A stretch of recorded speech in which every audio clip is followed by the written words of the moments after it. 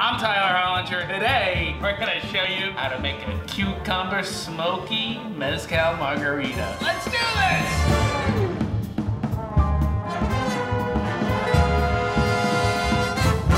Okay, so today on the show, we're gonna make a really excellent smoky cucumber mezcal. We have our mezcal here, Sombra, an excellent super smoky mezcal. I've got some of my Jalapeño Agave, which I made ahead of time, fresh lemon juice, and fresh lime juice. And we're gonna mix that all together and top it off with a little bit of mole bitters and some egg whites. Yeah! What you know about egg whites? We're gonna be making this drink in the shaker cup itself. Because it's lime juice, fresh juices, you're always gonna shake those, get that nice froth. And since we're using egg whites, we're gonna have that beautiful froth at the end that's gonna really elevate this cocktail. I just chopped up a little bit of cucumber, maybe 2-3 slices of cucumber, and dropped it into our mixing glass. We're gonna put our mole bitters on, mole.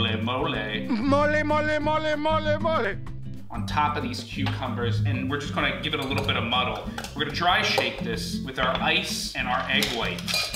So we've added a little bit of ice into the bottom of the glass, and now we're gonna add our egg whites. You're gonna wanna put about ½ an ounce of egg whites in there, maybe a little bit more, maybe a full ounce of egg whites in there. And now we're gonna give it a good shake.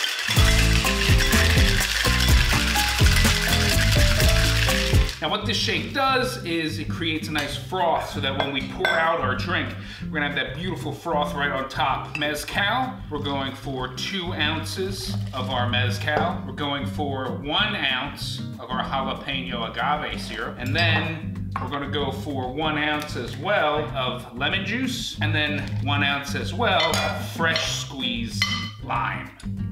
Right in the, whoa! Right in the shaker there. Try not to get the lime juice everywhere. And now our drink is ready to shake. We're gonna put it into our shaker cup.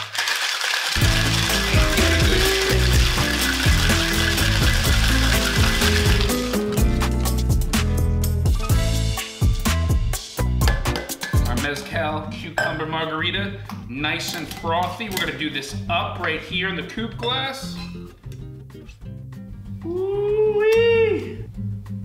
That is a spicy cucumber mole margarita. Margaritas always taste better in Mexico. They certainly do. We're gonna do a couple drops of our mole bitters, excellent bitters from the bitter end. Really adds a nice dynamic flavor to the cocktail. Super unique, making a little bit of variations when it comes to your cocktail is always quite a bit of fun. Now for garnish, since this is made with cucumbers, the Sombra Mezcal cucumber margarita, we're just gonna do a simple cucumber garnish right corner of the glass. And there you have it, smoky, spicy Sombra Mezcal cucumber margarita.